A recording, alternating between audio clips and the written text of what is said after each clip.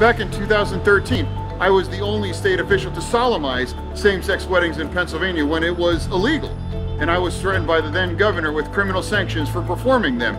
The LGBTQIA community deserves the same rights and protections that the rest of us enjoy in this country.